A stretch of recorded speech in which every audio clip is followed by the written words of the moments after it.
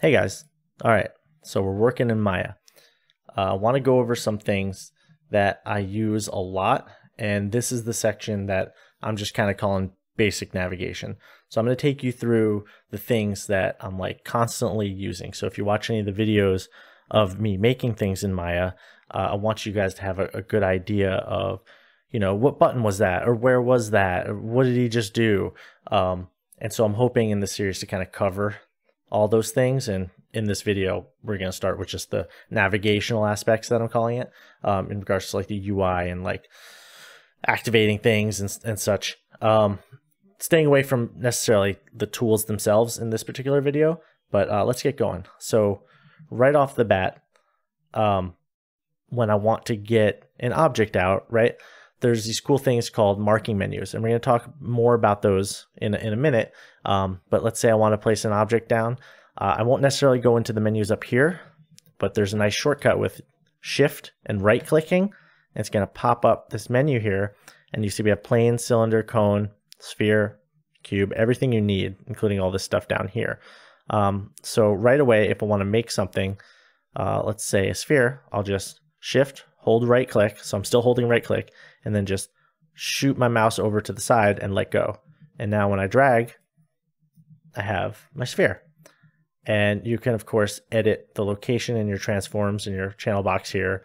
If you want to change the amounts and all that, it's right here on the side channel box. However, some of you might not have done that in the same way if you're following along. And I'm going to show you why. So I'm going to delete this, and we're going to do that again. The thing to look out for is down here, interactive creation. So if I turn that off and then we make a sphere again, it's not going to let us drag it out to whatever size. Some of you might prefer this. I like being able to drag the size out. And then you could, of course, edit the amounts by clicking under inputs, polysphere, and you could say the radius, how big it is, either by clicking and dragging, right? Or just by typing in. So let's say we want a radius of 5, and then we want it to be subdivided like 8 and 10 or something like that, or maybe this is 5, whatever you want.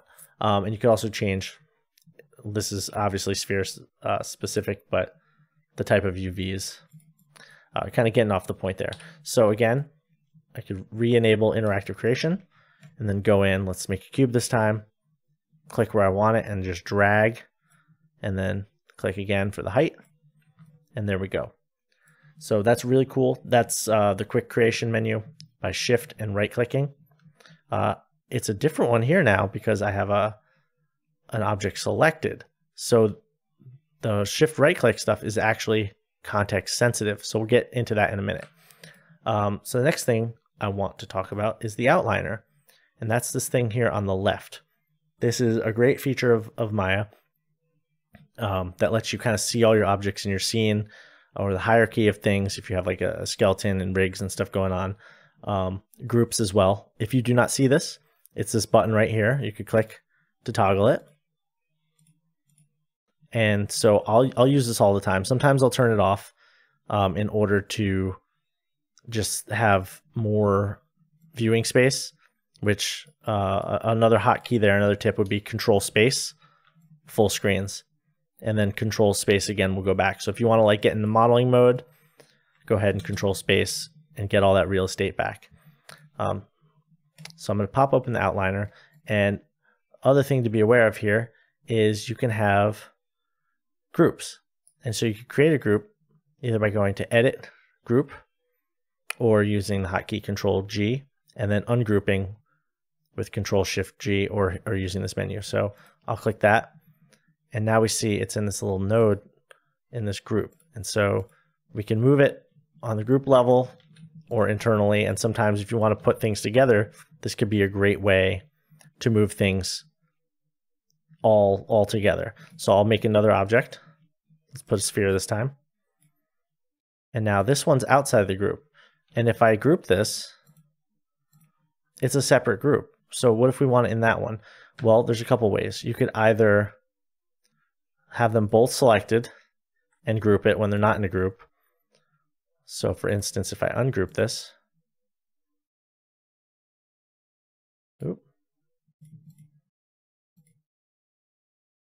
Oh, it's not letting me.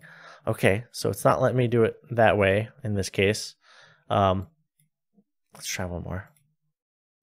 So one way you could do that instead, and this is what I was going to show you in a second, is selecting it and then middle mouse clicking and dragging.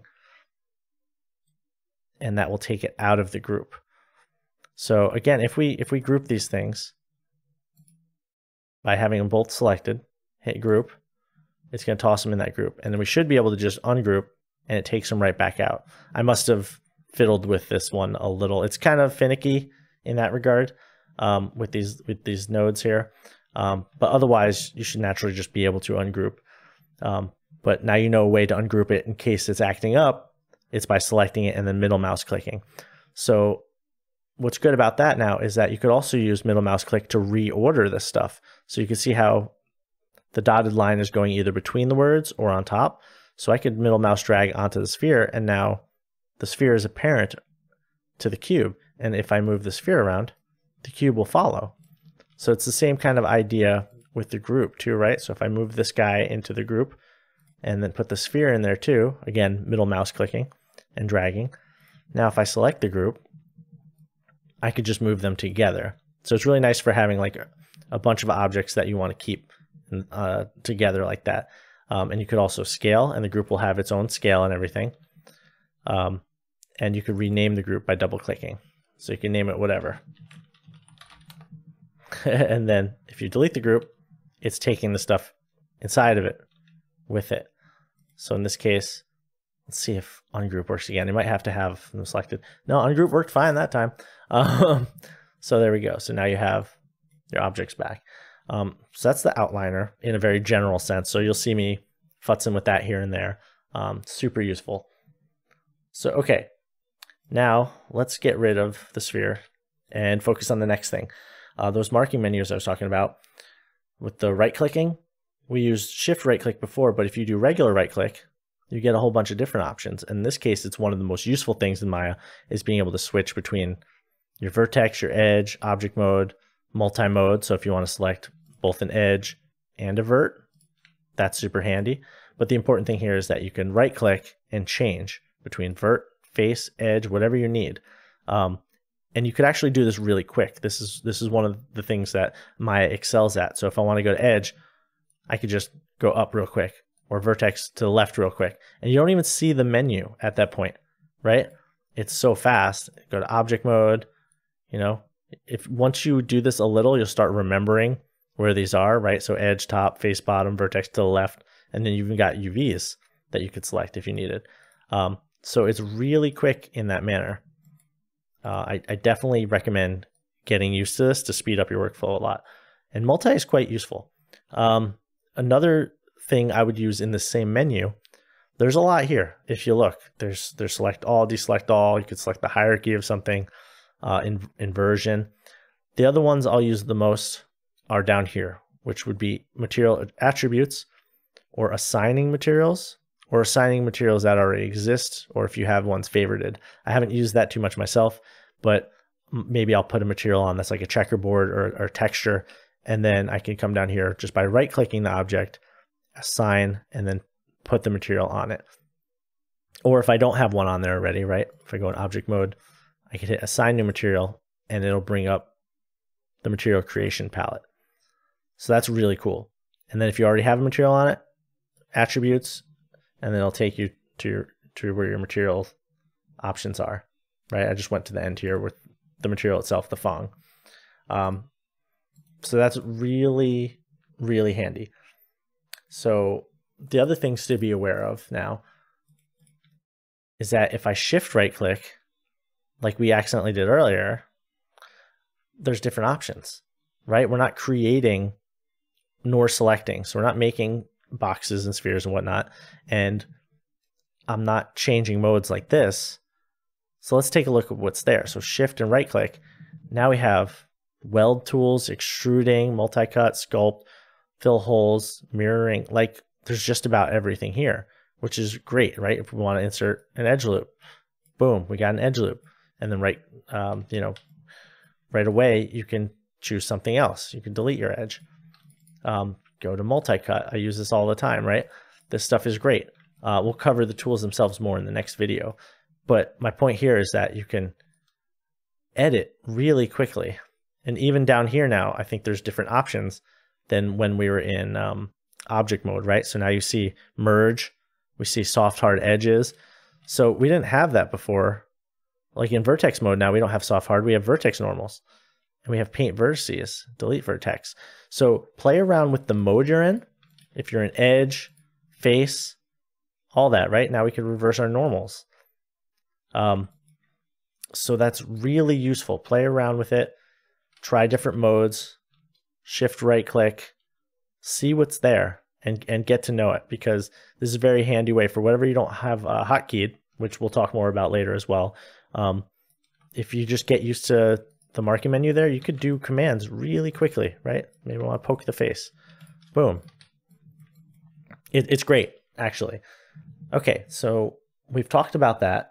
Now, there's actually more of those that I think are worth pointing out, because I am not super familiar. I wasn't familiar with these for a while when using Maya. And those are, so instead of holding right click or shift right click, if you hold Q, W, E, or R and left click, this is an important distinction. You're not right clicking, you're left clicking. And now you see we have symmetry, the lasso selection tool. It's going to give you options for the tool whose hotkey you're pressing. So in this case, I'm holding Q. And now with holding Q, it's giving me all these options for selection. Now if I hold W, right, I switch to the move tool, holding W, left click, it's giving me some different options. And the things I like here are the constraints. So we have transform constraints, selection constraints, preserving UVs, and then changing, do you want to be in object mode? Do you want to be on an axis to move along an axis? This stuff is really handy, and I'll show you why. So preserve UVs in general, if you have a texture on there and you're editing the geometry afterwards, usually you want to have that selected. So in this case, okay, let's go to my move mode. I'm going to select a vertice, and normally I could just move it around, right, wherever. But maybe I want it to stay on this edge. So by holding W and clicking it, I can do a transform constraint and say edge slide. So now when I move this, it's only going to move along those edges. And that's really, really handy, as I'm sure you can imagine. And then you could turn it right back off if you want. And there's same, with object mode versus world mode. If you, for instance, we have this and we turn this guy to the side. So in world mode, it's just pointing up, XYZ is pointing the same direction as the world. But what if I wanted to move this guy along its own axes? Well, holding W, left clicking, object, now it's remembering, it's looking at these rotations, and I could just move it along there or along any of these. And that will stay the way it is until we freeze our transforms, which we'll also talk about in the editing portion.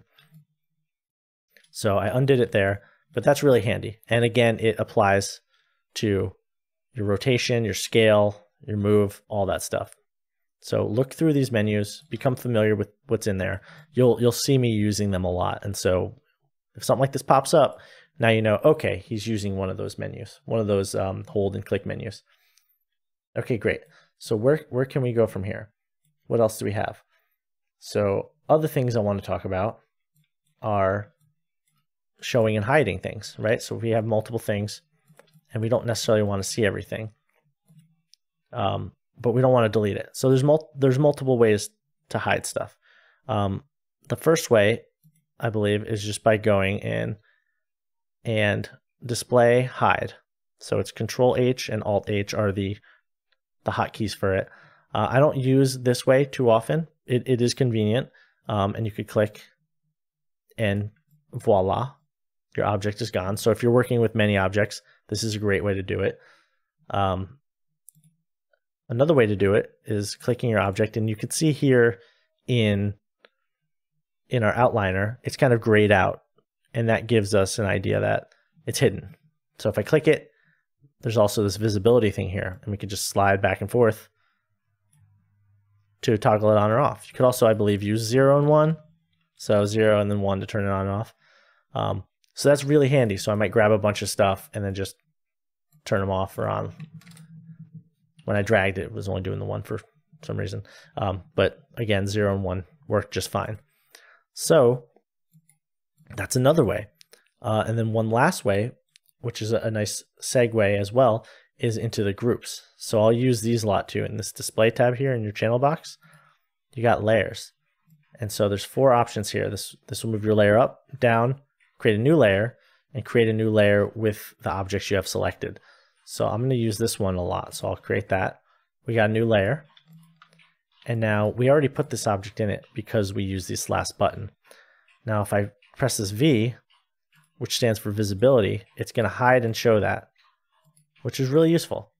The other thing I'll use a lot is this third one, which will turn it either into like a template, which is kind of hard to see right now. It's like a gray, there you go, gray lines.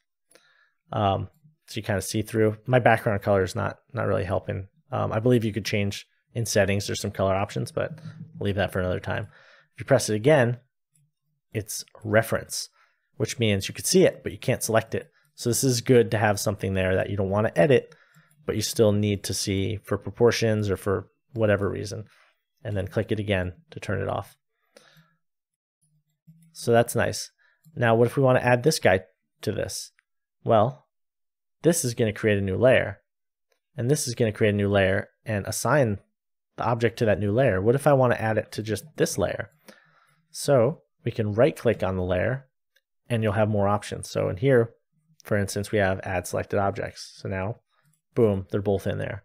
And if you want to remove them, select them both and remove selected objects, or there's empty the layer, which will take everything out of it. So I'll remove the objects, and if we want to get rid of the layer, right click, delete layer. Very useful. Okay, so what else do we got? Let's see here. Another thing I wanted to show was the polygons and being able to see, like, up in this corner, like how many triangles something is, how many UVs it is, you know, does it have, usually when doing for games, you usually want to know triangles, sometimes UVs, sometimes verts, but triangles is the big one. And so we could see them in the top left corner there. Now, if you don't see them up there, there's a way to turn them on and toggle them, which is in display, under heads up display, poly count. Now there is an options menu here that will let you change some settings, but not anything I ever really use. So, but I'll have this up pretty much all the time. So that's useful. Another thing that I want you guys to be aware of when we're working, you'll sometimes undo what you're doing, right? And one thing that's really annoying in a lot of programs is when you hit your limit of undos. So let's talk about that really quick because I think that's an important one to cover. If you go to Windows up here, Settings and Preferences, and I believe it's just under Settings. Nope, it's under Settings, Undo. And so you could turn it to a certain amount or infinite. I think it takes up more memory when you have infinite, but I haven't had any issues with it really. So you could turn that on or give yourself a great big amount of undos. But I really wanted to point that one out because it's a roadblock I've fell into or run into a few times where, oh crap, I need to undo a bunch of stuff. And then, oh no, I can't undo anymore. So really wanted that to be in here as well. All right, we got a couple more things to talk about. Another one that I will do pretty often is X-ray mode, which is being able to see through your objects. Now, I don't know if you've noticed when I toggled that on and off, I have a hotkey for it right now, but there is right here a button for it called X-ray. So it is hotkeyable, but by clicking it, you can see through your objects. So it gets pretty darn useful. So if you see me go in half invis while I'm working. That's the area you do that. Other buttons up here I'll use are this one, which will turn the textures on and off. We don't have anything applied, so we're not going to see it right now. These, which is wireframe. And if you hover over it, it'll tell you what it does. I have most of these hotkeyed. You got smooth shade versus wireframe, so it'll toggle back and forth between those. Sometimes I like working with that on. And then lighting. So if we added a light to the scene, we'd have that. Grid. If you don't want to see your grid there, you get rid of that. You could also change the grid by right-clicking it and doing grid options. And so by changing subdivisions, for example, or length and width, grid lines, all that, you could get different looking results. So let's see. Another one that I use constantly is this one. Right next to the X-ray, it's called Isolate Select. So this, if you have a bunch of stuff, it's only going to show you what you had selected when you toggled that. So it could be one thing, it could be two things, as many as you want, but whatever you have selected. So if I'm working on like, you know, for instance, we're making like a sword and I'm just doing the handle, I want to focus on the handle and not the blade, I'll select the handle and then isolate. And this is something I have hotkeyed as well because I'm using it all the time, to be honest. Okay, let's get rid of these and let's talk about something else that can be annoying and that's good to know about. And in this case, let's delete a face. And it's dark in there, right? So that is because we have double-sided on and we can't really see through it. Now, if this is something you want to toggle, you need to have your object selected, go to the attribute editor, find your actual object or shape. So you have your object and shape. These all have like different menus. So you're going to need the one that has render stats in it. So find render stats up here in your attribute editor. And then down here is double-sided. It's kind of buried, I know. There's a lot of other options in here that are useful too, but double-sided is what you want to tick if you only want to see the side that has the normals there. Or, you know, it depends if the material you're using later on is double-sided or not. But generally, things that you're building are not going to be double-sided unless the shader calls for it.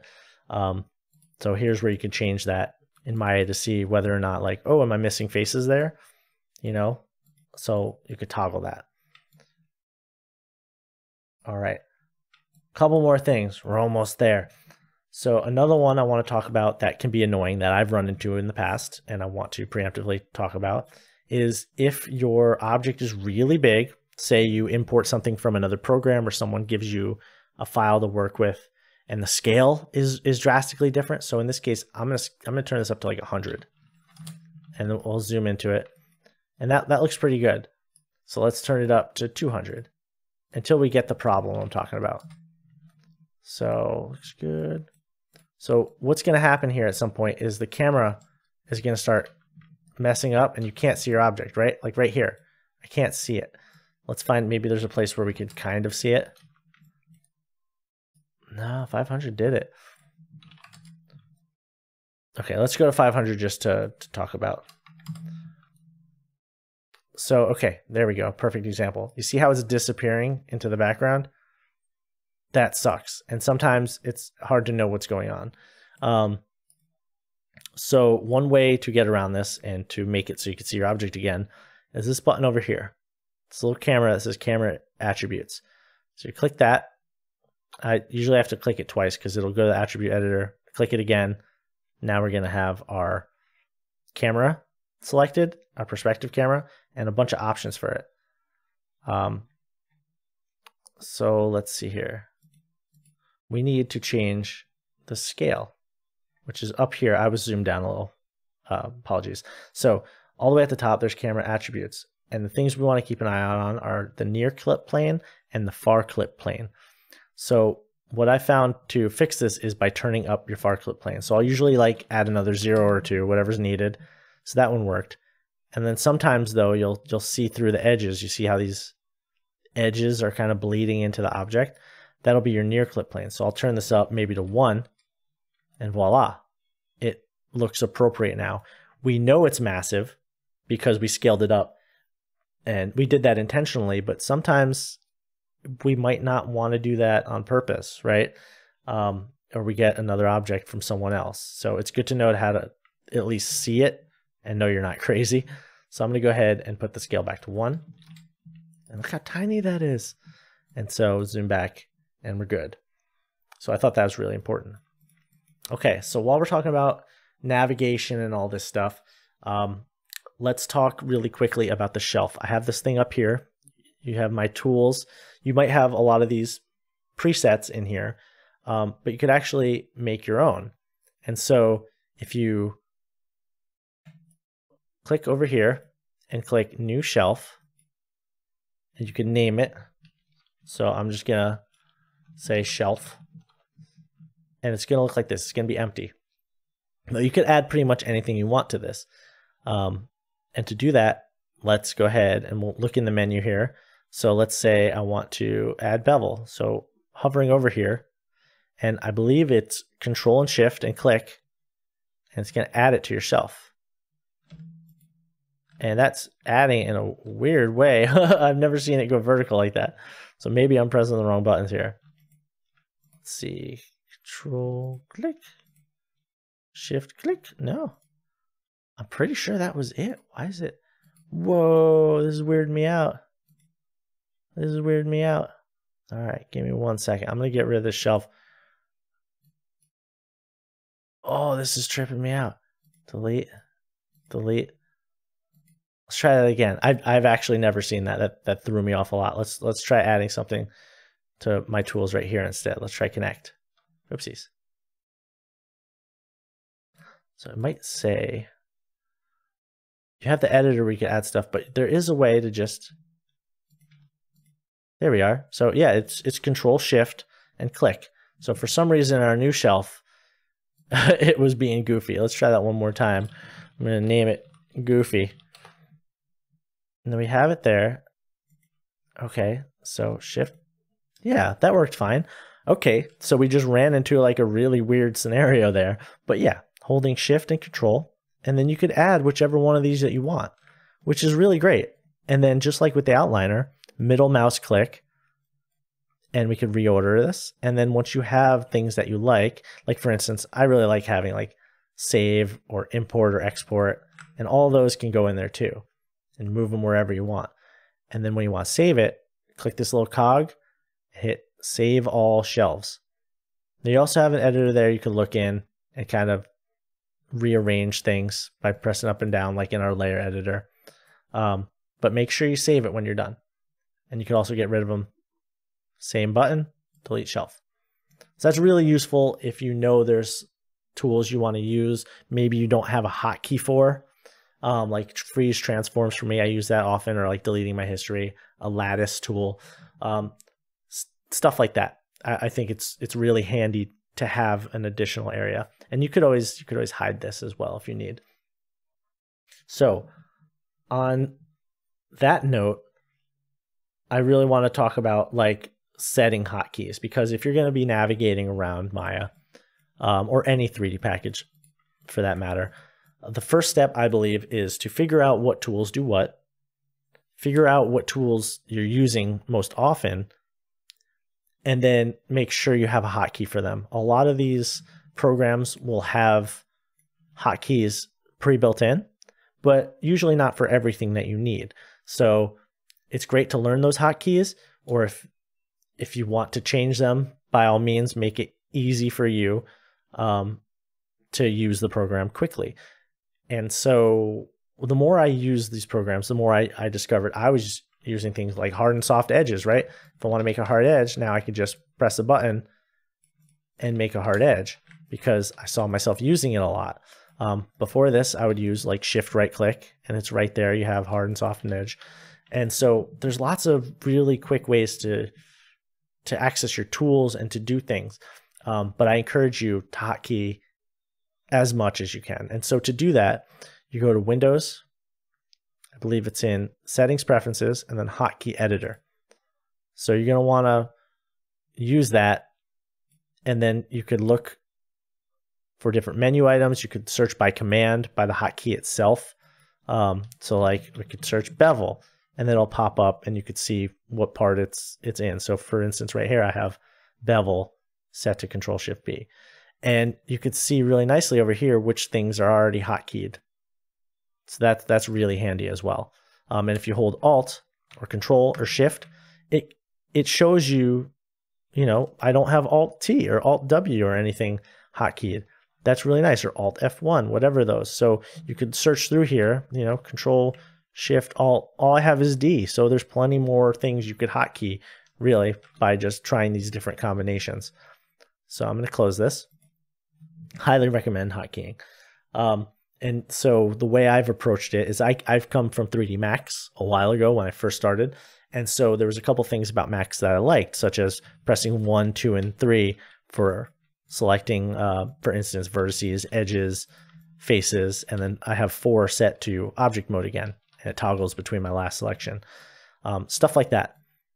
So 100% do that.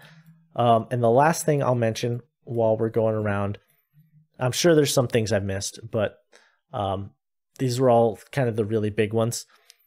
The last thing I want to mention is if you press the space bar, you have this menu. And this, I believe, is called the hotbox. And so this is, if you notice, it's all these menus. It's like every menu in Maya built in here. And if you just click, now you have that menu pop out. The same menu that was right here. You just press space bar. This is actually usually how I like create lights. I'll just go create lights, give me a light. But yeah, all this stuff, your view, your shading, if you want to edit your mesh, right? You have all those commands. I personally think this is a little slower than just using a hotkey. But it's nice because it has everything. And you know what? Sometimes you need that tool that you don't do very often. And you could customize this. And I'm not going to get into that, but there's ways to customize your marking menus, the hotbox. There's different controls. There's also sections here. These lines aren't for nothing. These are actually 4 different areas. And if you left click outside, it's giving me more options. And I believe you could edit these. I haven't myself. I use the regular marking menus more than this one, but I want you to be aware of it. And if you see it pop up or someone's using it, now you know what it is, and you can kind of hunt down and figure out, okay, I know it exists. I know where to find it. Let me see how to do that one thing that they did. So I hope this helped. Blah, blah, blah. I hope this helped. It was a lot. I know. I tried to keep it quick, and it was still a half an hour. So by all means, go back, rewind, and revisit and try things. Play around with it. You need to be comfortable with these tools. Ideally, you get it to where it's second nature so that you're not thinking about it when you're actually creating, and that'll take a while. The more experience you have using the tools, the more they'll just naturally happen. And the more you personalize it too with your hotkeys and different menus and everything, you won't have to think as much about like, okay, I need to do a bridge here. Oh crap, I have to cap this thing. How did I cap again? And you'll just have buttons for all of it. Like I tried to do hotkeys that are like, if I'm doing bridge, I'll try to do it on a B key. So it might be like Control B or Control Shift B or whatever it was. And so that kind of helps me with how I'm setting all this stuff up. So again, go back through it, whatever you have to digest the stuff, play around with it. But I think there's a lot of good stuff in there that I wish I had known when I was first starting. And it's a lot of stuff that you're going to see me use in the main tutorials.